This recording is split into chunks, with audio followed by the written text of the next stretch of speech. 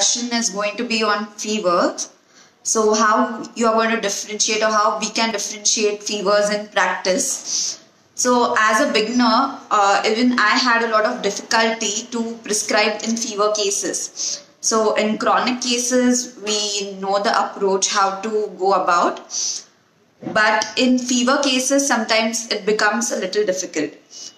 Yeah, so we'll start the session, and so that others can watch later also. So basically, what is fever? Like we all know that fever is nothing but body's reaction to some infection.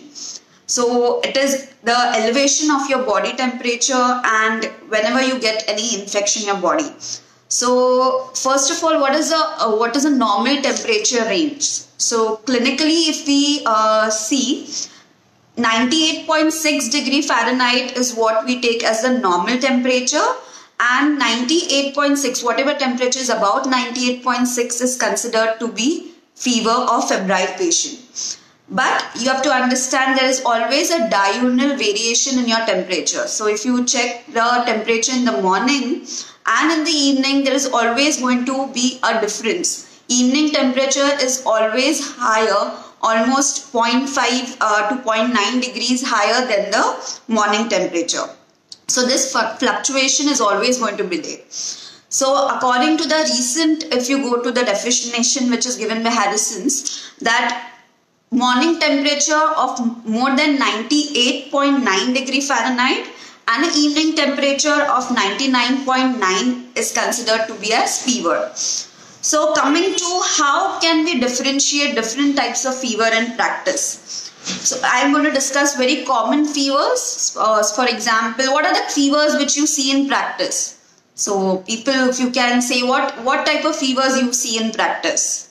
If you can write down in the comment section.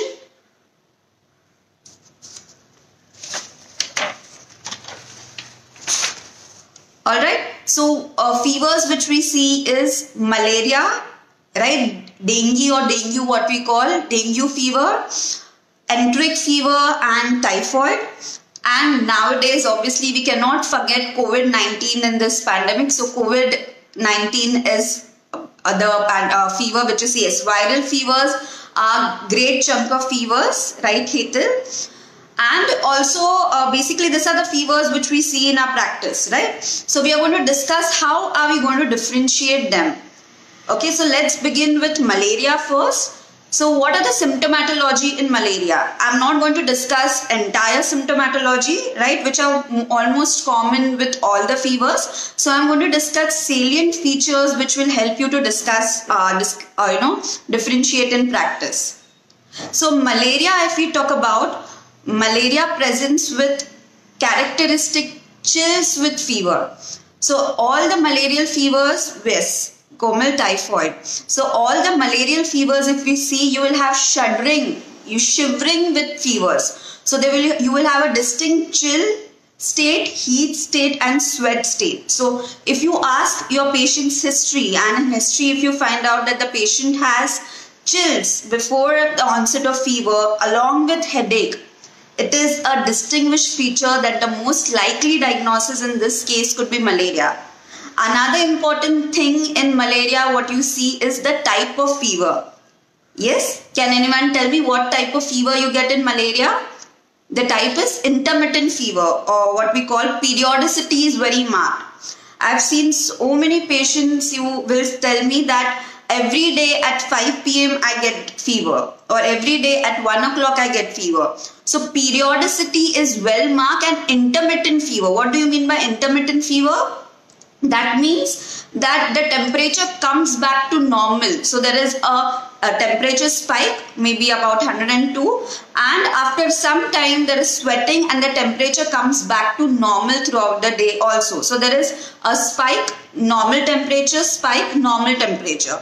Okay, so this is intermittent pattern of fever when the body temperature returns back to normal. So intermittent fever, periodic fever, okay, you have sometimes a fever which presents alternate days after 2 days, which also helps you in prescription point of view in homeopathy, right? You have remedies where the fevers are, or presentation is alternate day, the fever presentation is every 2 days, which also helps you in prescription or prescriptive totality in cases of malaria. Now this was about malaria. Then the second thing is, yes Shikhar, what are you saying? Anything you want to talk about? Alright, so the second type of fever we are talking about is dengue fever. Now I want people who are attending, can you all please write in the session, how do you differentiate clinically dengue fever? If anyone can tell me, if any patient comes to you, and how are you going to diagnose clinically? I'm talking about, see, any patient which comes to you with fever, okay, on examination, on history, you should have some diagnosis in your mind, what we call as probable diagnosis. Obviously, you're not, and sometimes you might be wrong, but what will guide you towards dengue fever?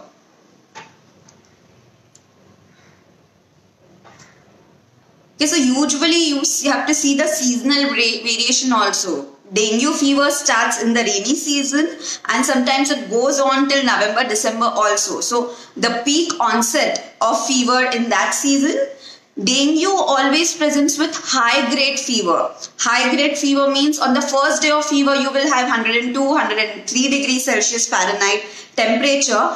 Along with that, you have severe bone pain and severe body ache. Okay, dengue fever is also known as bone breaking fever, right? So you'll have severe body ache as if haddi tod bukhar, dengue is called as. You will also have pain in your retroorbital region. So behind your eyes, the patient will say, I'm getting pulling type of pain. And sometimes you have dengue presentation with rash also, which someone is mentioning, Hetal, that your red spots, no, you have a rash on your body, which is seen with dengue fever, but that can be seen with other viral fevers also. Okay, so high grade fever in onset, along with severe pains in your joints, bones, alright, with seasonal variation, retroorbital pain, think more of dengue fever. Obviously, if you have a dengue hemorrhagic fever, patient will have other manifestation of hemorrhage, like he may have petechial spots in the body, he may have ecchymotic spots in the body, alright, he may have bleeding from orifices. We are going to discuss shortly about the lab investigations also. So this is the presentation of dengue. I remember one patient, I would like to share a short case here. I'll come to detailed cases in the end, but obviously in this COVID-19 situation, everyone is into panic state. So whenever anyone gets fever, the first thought in mind is always COVID. So this patient called me that he has high grade fever since 2 days. So the fever also goes to almost 104 degree Fahrenheit, and it is very difficult that the fever should come. It is not coming down also with antipyretic. Along with that, he had severe body pain, headache, and when he did his investigations, what happened? CBC was normal because it was done in the initial days. CBC was normal. His CRP was 90. Okay, C-reactive protein was 90, and he got into a state of shock. He's got COVID, and the CRP is so high. Okay, so another thing I would like to tell you that in COVID, you have to understand the fever usually, okay, COVID is something which presents with variety of symptoms because there are different strains of COVID, right? So sometimes the patient may have diarrhea, sometimes the patient may present with loss of smell, taste, cough, sometimes they may present with fever. So the presentations are different in COVID-19, but according to the observation which are made, COVID-19 fever is always low grade to begin with. Low grade means 100, okay, 99, 100, 101 in the beginning. Okay, later on maybe the fever spike might be high. So to begin with, in COVID-19 the fever is low grade in majority of cases. There might be few exceptions. Chills like shaking, shivering chills are absent in COVID. You might get mild chill feeling in COVID fevers. Another thing you have to understand about CRP is in COVID-19, the CRP is not so high right in the beginning. Okay, you get rising titer of CRP. So if you would do a CRP on third day of COVID-19, it might be 20. Okay, it might be 25, but it is not going to be 90 on the third day of fever in COVID-19, which could happen in malaria, which could happen in dengue, okay, other infections, but not in COVID. So if you have something called as, you're doing in a phase of cytotoxic storm syndrome, which is seen on 10th day of fever, you might get a CRP of 90, but that is after 7-8 days, not on the third day. So I had counseled that patient that most likely this is not COVID and you're suffering from dengue, and later on he tested positive for dengue fever. So these are the presentation you have to understand in practice. So similarly, talking about lab investigations, if we come to, can anyone tell me, okay, I would like to have an interactive session. So if anyone can tell me how you can diagnose malaria. Okay, what investigations you would look for malaria?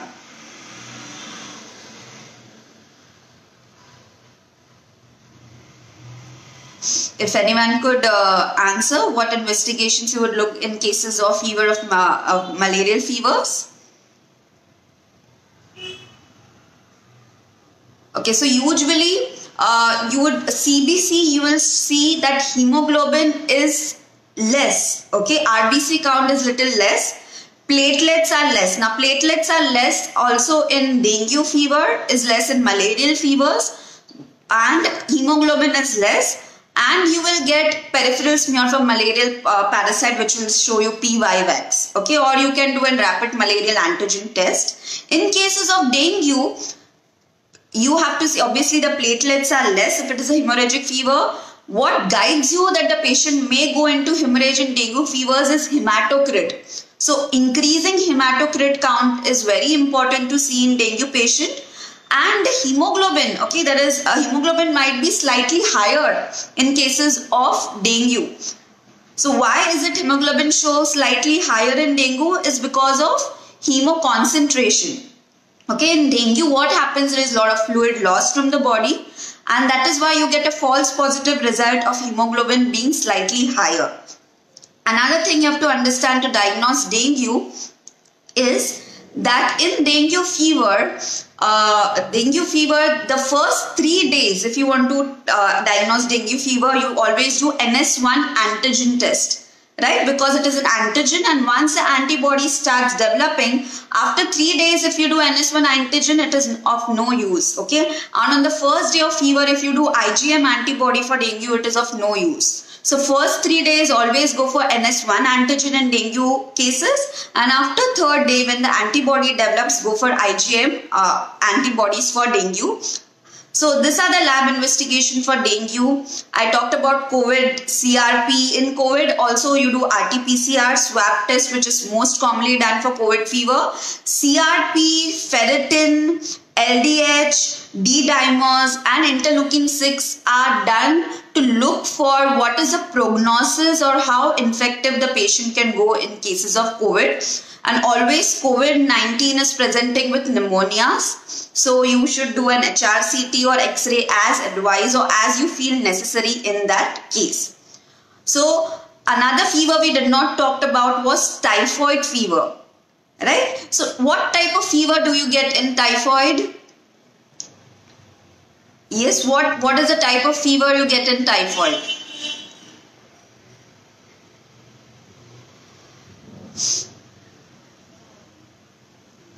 So typhoid presents with something called as continuous fever. So what do you mean by continuous fever is the temperature, there is temperature rise throughout the day. That throughout the day the temperature never comes back to normal. And in continuous fever, another thing is that you get there is no more rise than 1 degree Celsius or Fahrenheit increase in temperature. Yeah, step ladder pattern is seen. That means the first day the temperature will be 100 throughout the day. The next day the temperature might go up to 101.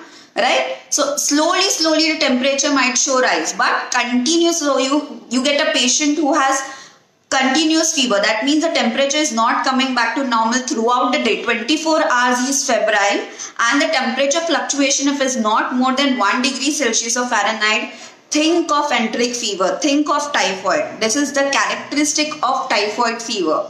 Right? Obviously, you have other symptomatology. The patient might have associated diarrhea, etc. But this is very characteristic of typhoid and enteric fever. And you have temperature pulse dissociation. Right? So that means with every 1 degree rise of, or every 1 degree rise in temperature, the pulse rate should rise by 10 beats per minute. Right, which is not seen in typhoid fever. That is why you have relative bradycardia. So if you have a patient with 102 fever, all right, just for example, 102 degree Fahrenheit 2 degree Fahrenheit fever. So the temperature, okay, the pulse should be roughly how much? So if you calculate, taking into calculation 72 beats per minute is the normal pulse. If the temperature goes up to 102, the pulse rate should be roughly around 110, right? But in this patient it remains 96. That is relative bradycardia. Obviously it is not going to go to 60, but it is going to be lower than expected. So this is what clinically you need to diagnose typhoid fever, how to diagnose it. And as everyone knows that Vidal test is not recommended nowadays for enteric fevers, and another what you call point in Vidal test is that you can always do it after 7 days of fever. Okay, so you cannot wait for 7 days to diagnose enteric fever, because Vidal test is going to come positive only after 7 days, and there are a lot of false positive results with Vidal. So the best option to diagnose enteric fever or typhoid fever is blood culture. And on CBC, when you see leukopenia, all right, when you see leukopenia with normal platelets, always think of typhoid with continuous fever. Sometimes what happens when patient takes early antibiotics, okay, if they have come to you by visiting with some other doctors, so if they have taken antibiotics already, or if they have taken anti-malarials, so the pattern of fever might not be as we see in the regular pattern, okay, so it might get disturbed because of the medication. But otherwise, if the patient has not taken any medications, you will get this patterns or different types of fever, as I mentioned, okay, continuous fever, intermittent fevers. There are different patterns, more types of fever. I think we'll not discuss that today, because we also have to discuss about the homeopathic aspect. So coming to homeopathic approach in fevers. So to be honest, in the beginning, as in I always used to feel that acute cases would be difficult. Sorry, am I audible? All right. Okay. So I was telling about, yes, I was telling about that in the beginning I was going to talk about that it was very difficult for me also to prescribe on fever cases. But then I referred organon of medicine. Few things which you have to keep in mind when you prescribe in fever cases is, whenever a patient comes to you, okay, in fever case, what are the what things you need to give importance in? So the first thing you need to give importance are always concomitant symptoms and the modalities. So concomitant symptoms also, if you read organon of medicine, okay, in intermittent fevers, if you read, Hahnemann has mentioned about accessory symptoms in the footnote, I think 128, he mentions about accessory symptoms to give importance in cases of fevers, which is a peculiar kind of headache, okay, nausea, vomiting. He has clearly mentioned in the footnote 128. If you have your organon of medicine with you, you can refer to that. All right. So he says that there you have such accessory symptoms like any peculiar pain in any part of the body, change in the temperament of the patient, change in the temper. Okay. So concomitant symptoms are the most important symptoms. So even if you have any mental concomitant, so if you have a child who is showing fever, some children, you know, the parents will say even with fever they are very active. Okay, so I had prescribed one child recently. She was very active with also 101 fever. Okay, you can also think of opium in such cases. You can think of Kali Sulf. Okay, I have prescribed this girl Kali Sulf. Active patient being active or children being active in spite of such high fever. Okay, so you can think, or the child is shrieking, crying with fever. You can think of stramonium. You can think of belladonna. So concomitant symptoms are very important to prescribe on, as mentioned also by our master Hahnemann, as accessory symptoms. Modalities I was talking about. Okay, if you have certain modalities, time modality is also very important. So as I said, if the patient will tell you, I get fever only in the afternoon, in the evening. So time modality, periodicity is what you also have to give important. And if you have stages in fever, chill, heat and sweat stage. All stages, now this peculiar chill, heat and sweat stage you will only get mostly in malarial fever.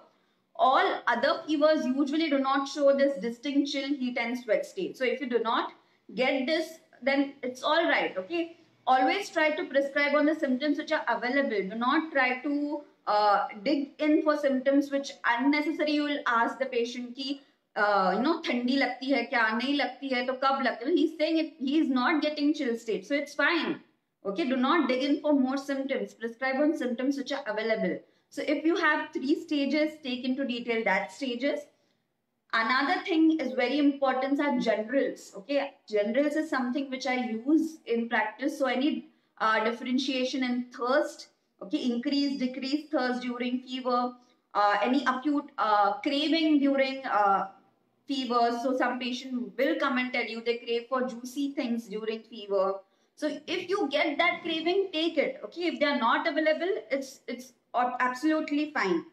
And if you do not get major, sometimes you also get type of fever. As I mentioned, continuous fever, okay, hemorrhagic fevers. So that can also be used sometimes for prescribing. And your observation, okay, when the patient enters your clinic, is he dull, drowsy, sleepy? Alright, so dull, drowsy, sleepy would also point you towards gelsemium, Nakshmoshata as the remedies. Tongue of the patient with fever. I remember a child prescribing Rustox on seeing tongue associated with fever. Talking about viral fevers, okay. He had fever since 2 days. Okay, no much characteristic to prescribe on. And when I saw the child's tongue, it had a red triangular tip. So on basis of that, which I prescribed Restox, and the child improved within the very next day. So this is the beauty of homeopathy. Okay, so if your remedy is right, specifically in acute cases in fever, the reaction is very fast. Okay, you do not have to wait for days to get reaction in acute fevers or acute diseases. And if you're not getting reaction, so Hahnemann has mentioned you get reaction within few minutes, few hours, depending on your case. Okay, if you want the reaction to be within hours and if you're not getting the reaction, think about changing the remedy. In acute diseases, in fevers, okay, if you're not getting the desired effect, do not wait for days. You do not have that much time as you have in chronic diseases.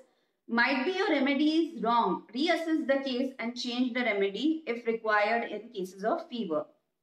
Alright, so these are the few things which are very important in cases of fever while prescribing. And if you take into consideration these things, I think you will never fail in fever cases. Talking about concomitant symptoms, okay, I think BBCI repertory is filled with concomitant symptoms. Okay, so if you're difficulty in finding a remedy, you can refer BBCI repertory where he has given concomitant modalities to each stage in chill, heat, sweat. You can get all the concomitants which are available in BBCR repertory. You just need to open the repertory and see. So right from your head to toe during fever, you have concomitants from in BBCR repertory, also including mental concomitants. All right. So coming to first case, we'll start with the first case. If time is there, we can take more cases.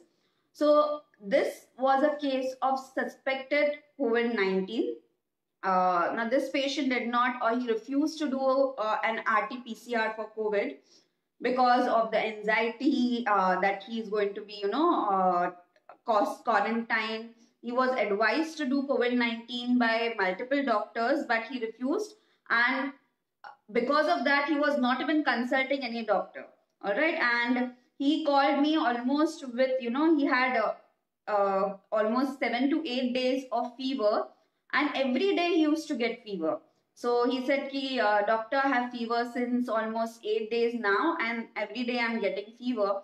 So I asked him, why you did not consult any doctor? He said, I had taken antibiotics for 5 days, and I do not want to do an RT-PCR, so I'm not showing anyone. So, but obviously he is getting fever every day now. So obviously I asked him for more history.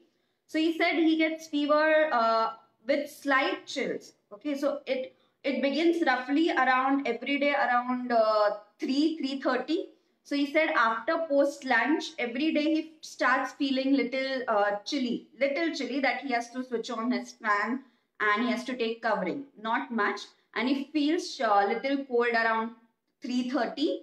And slowly at that period of time he knows that the fever is going to start now. I start feeling burning in my eyes, and in the evening around 6 to 7 I feel that the temperature spikes. So majority of time what he was doing, when at around 3:30, 3:30 starts feeling chill, he used to take dolo, so that the fever will not rise. But if he doesn't take dolo, he said after feeling cold for some time, I would start with burning with my eyes, a mild body ache, and then rise of fever. So this was the case. He said, so as I said, afternoon chills, evening around 6, 7, he used to get temperature spike. Every day this was the scene for last 8 days. Apart from that, he said he had mild cough, not much, which was not disturbing him much, but he had mild cough with no characteristic modality to it. Appetite was decreased. Thirst in generals also, everything was normal. Thirst was normal. Another thing which he mentioned in generals is that he desires warm food. Since he is feeling ill, he desires that he wants food which is warm. If the food is little cold, he'll not, it's kept for some time, he'll not eat that. So he desires a lot of warm food and fluids during this time. Now recently from few days he has also started with loose motions. So he had started with loose motion, and obviously the anxiety was present along with that. Now in such cases, in COVID-19 cases, obviously the anxiety is bound to happen. So, but I advise him that you do not want to do COVID, but you have to isolate yourself completely from your family members, and at least you will have to do few blood tests. So when we did his blood test, CBC normal, CRP was 30, C-reactive protein, and X-ray chest showed left lower zone haziness, pneumonia. Alright, so according to the X-ray and CRP and the presentation, this always looked like a suspected COVID-19 case. So according to the symptomatology, if anyone can tell me what remedy you can think of. Anyone who is listening, what remedy comes to your mind? There were no more symptoms to prescribe on. Alright, this were the symptoms. I tried to ask him many symptoms also, but there are no major symptoms to prescribe on. This is what he mentioned me on the history. Now obviously you have to prescribe on the symptomatology which is available. So anyone, any remedies from the people who are watching? Any remedies which comes to your mind?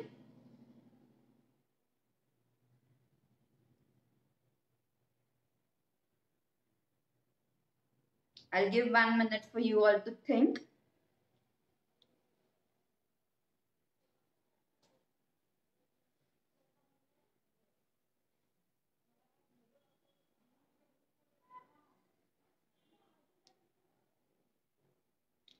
Okay, Twinta is saying pulsatilla, evening aggravation.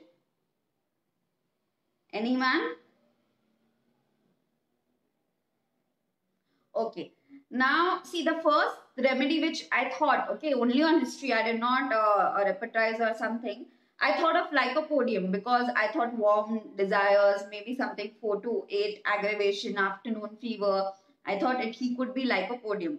But that is where repertory comes into play. Okay, the rubrics which I took was chill in the afternoon. He had chilled in the afternoon, so I took both. He said around 3, in between 3 to 4 p.m. he gets chill. So I took both the time modality, chill afternoon at 3 p.m., chill afternoon at 4 p.m. also. Generalities, warm food desires, which was characteristic in him. This was a characteristic general and which I should not miss in this case.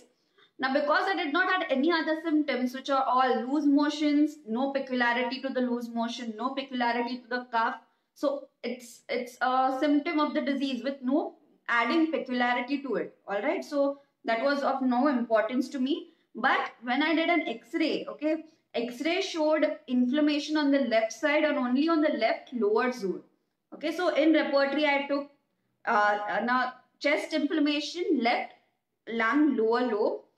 So after taking into this symptom consideration, the remedy which came first was chelidonium. Okay, chelidonium was a remedy which came covering all the rubrics. Now, chelidonium, if you say like that, that way it is a right-sided remedy, but in repertory it is mentioned 2 marks. Okay, synthesis repertory for left lower lobe affection. Left lower lobe affection, I think there are very few remedies. I think 12 remedies, I don't remember, but chelidonium is one of them. And when I read chelidonium, okay, as we know about chelidonium, warm food desires, right? If you read chelidonium from Dr. Clark, Dictionary of Practical Materia Medica, he writes, shivering feet at 3 p.m. daily, all right, with sorrowful and anxious mood. So Clark also writes about chill in the afternoon at 3 p.m., which was seen in this patient with warm food desires and left lower lobe, what you call involvement. I had prescribed him chelidonium, and you'll not believe I had given him chelidonium BD for 3 days, and after 3rd day he had done his CRP and the CRP was absolutely normal. Okay, it came back to 4 from 30. So the inflammation was settled. The fever had stopped right from the next day. All right, after that I did not repeat chelidonium again. So after the X-ray, which was repeated after a week, also came back to normal.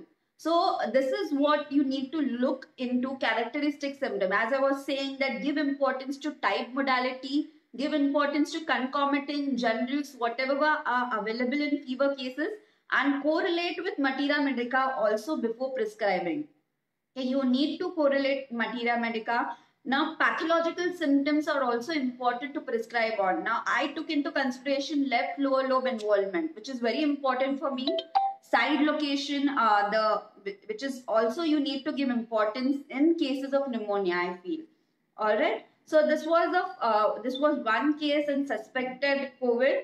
There are many cases of COVID. I think most of them, like all the homeopaths are seeing COVID cases, and which is very good, and they are getting a good response. So chelidonium was the first remedy I prescribed in COVID cases. Just because I'm talking about COVID fevers, another remedy I would like to talk about. Now, few cases in COVID I had seen where the fever, as I said, it is a low onset to begin with, low grade fever, but later on you get high fever, and there are 2 to 3 cases where I observed that the fever was continuous in COVID patient. Okay, so throughout the day there was fever, 102 fever, throughout the day fever, like your enteric fever. And if you remember, if you see, there has been a they are trying to correlate enteric fever and COVID-19. There is some correlation, right? So in few cases I saw that the fever is continuous in presentation and there was temperature pulse dissociation. Okay, even with 102 fever, the pulse was 96, 97. I was, so this also helped me in selection of remedies in 3 patients, in which also my teacher helped me and he guided me to the remedy. The teacher, my teacher, Dr. Prabhakar Devadika sir. So he told me to think about baptisia. Why are you not thinking of baptisia? Because the presentation is like typhoid fever, right? And as you say, baptisia is an excellent remedy for typhoid. And this bradycardia, okay, with high temperature is seen in baptisia. and then you have all dullness, all the symptoms which you also have in gelsemium are present in baptisia. So I was trying a lot many remedies, but I couldn't get results. So baptisia, just to share COVID experience, that baptisia was a remedy I tried in almost 2 to 3 patients with this symptomatology showing great results. So this was a short case about homeopathy. Do you want to talk about one more case? Should we share one more case detail?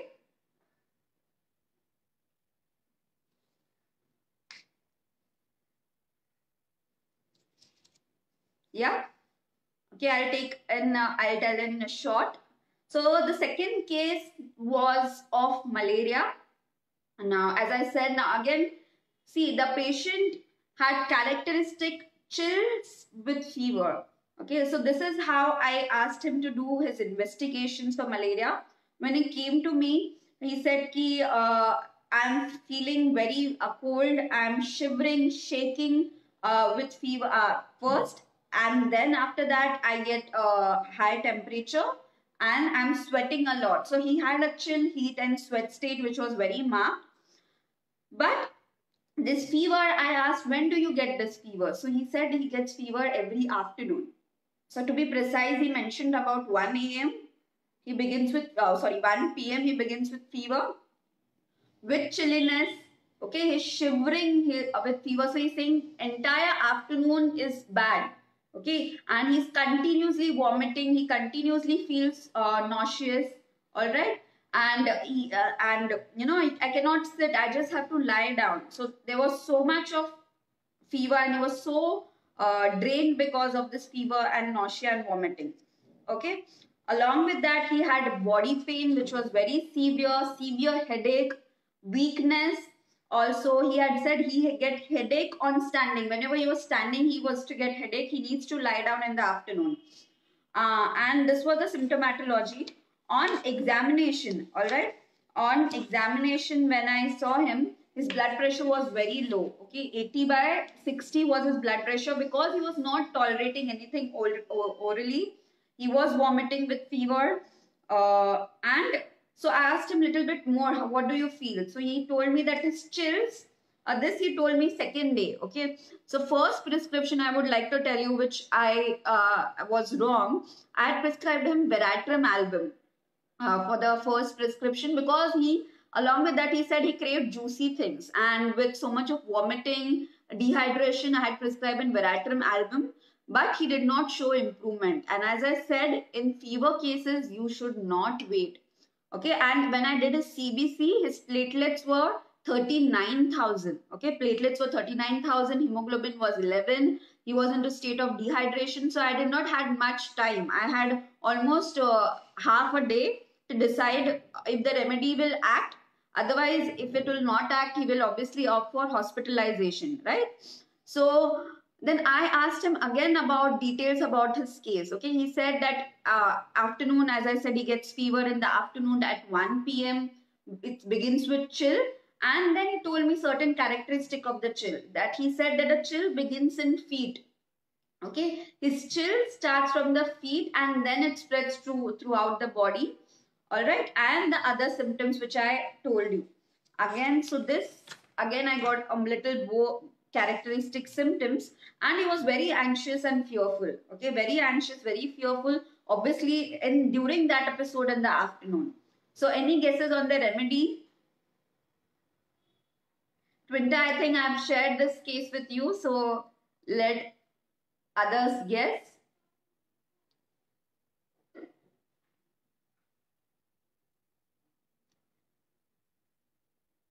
So it's a very common remedy used for malarial fevers.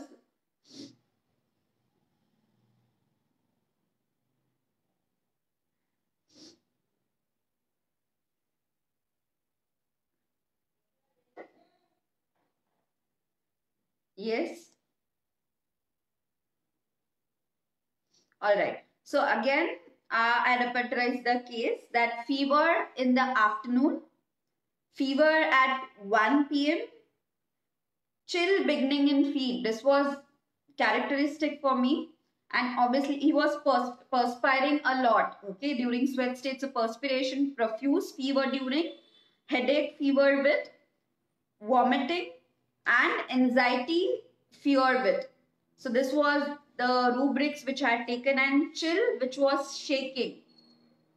Any, and still any guesses on remedy?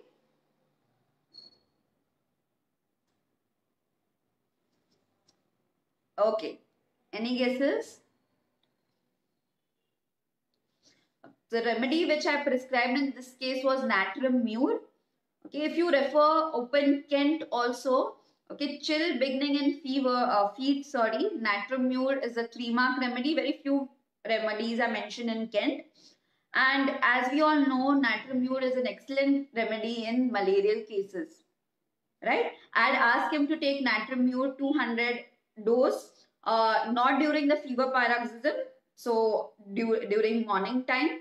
And you will not believe, in that afternoon, okay, the time he took the dose, afternoon he did not get any episode of fever. He was much better. The vomiting subsided. Okay, only 1 dose of natrum mur and he showed recovery. So this doesn't happen in all cases that you get results with 1 dose only. You have to observe how is the reaction of the patient. In this case, 1 dose was sufficient. And obviously, after the completion of treatment, I had given him a dose of sulfur, okay, which was also his constitution and as an antisoric remedy, so that there is no relapse of malaria.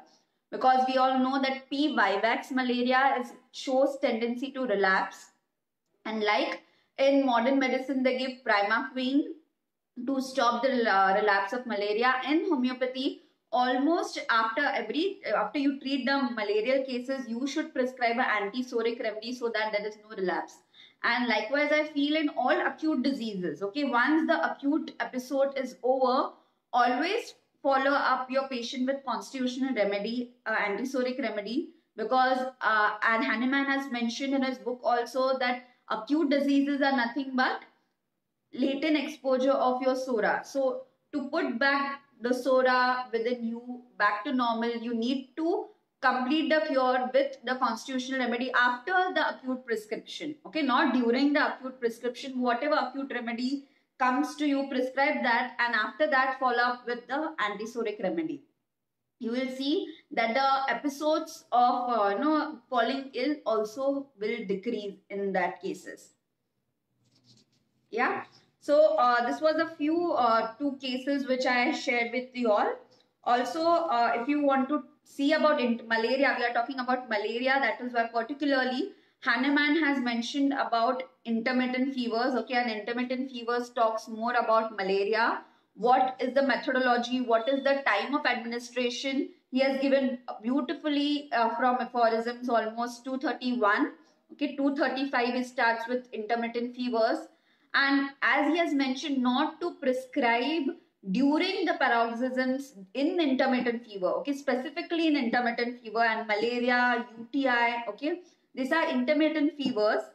So in such cases, you try and avoid prescribing remedy during the fever episode, because as he has said, it might cause aggravation. Okay, if you read his book, he has said, he has given in footnote about prescribing opium during the fever paroxysm and taking out that the patient is showing drain in energy, weakness because of the remedy. It might cause severe aggravation.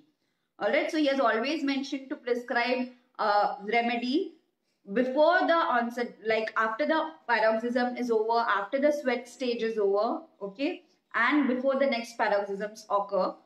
So this is the time when you administer during the intermittent fevers. And so he has mentioned about different types of intermittent fevers also. So we're not going to discuss this in this session. So in all, if anyone has any questions you would like to ask about, I hope this session was helpful to you all. Right? If any questions you would like to ask, any other remedy which came to your mind in the cases which I discussed. So I feel that homeopathic practice is simple. All right, you just need to focus on your patients. You need to focus on the symptoms which are available in your patients. It could be physical particular symptom, could be physical general symptoms, it could be mental symptoms. So as it's a beginner, I had a lot of training of prescribing only on mental symptoms. Okay, so in chronic cases also sometimes rely too much on mental symptoms, but physical particular symptoms and generals are also equally important. Okay, so do not, I just want to say, don't get too much driven by mind. Okay, and do not try to interpret any symptoms. Take the symptoms as it is. Do not try to make interpretation, but certain physical particulars, concomitants, if they are available in acute case, the what do you call the results which you get is excellent. Okay, just a short case about concomitant. I remember a case of pneumonia in a almost 10 month old infant. Okay, then he was crying, shrieking, all right, when he had typical case where he had the respiratory rate was high, there was flapping of alien nasi, so that was a condition of the infant, and he was crying, and we were observing that child in the OPD. I observed that when the mother used to hold the child in the erect position, okay, he used to stop crying. Okay, otherwise again if you make you lie down, he used to cry. Respiratory rate was high, flapping of LA nasal, so he was in a respiratory distress. So again, any guesses on the remedy? Will not take much time. So we had given him Antium Tard. Okay, if you read Antium Tard, better by sitting erect, better in sitting erect position with all the respiratory symptoms of flapping of LA nasal, respiratory distress, and the child improved. Alright, so this in acute cases pay a lot of importance to concomitants, modalities, generals, as I mentioned. So I hope if there are no questions, we would end the session. Yeah. And thank you, Shikhar Sharma, for giving me this opportunity to talk on his channel. And thank you, Herbal Homeo page. And it was great talking to you all. I hope the session helped you all. Okay. And if you had any doubts, you can write to me. I have my Facebook page, Instagram page called as Homeo Heals. I also have my YouTube channel named Homeo Heals. If you want, I'll put the links in the comment section. You can follow up there. I keep on posting videos. And thank you so much. So I'll end the session.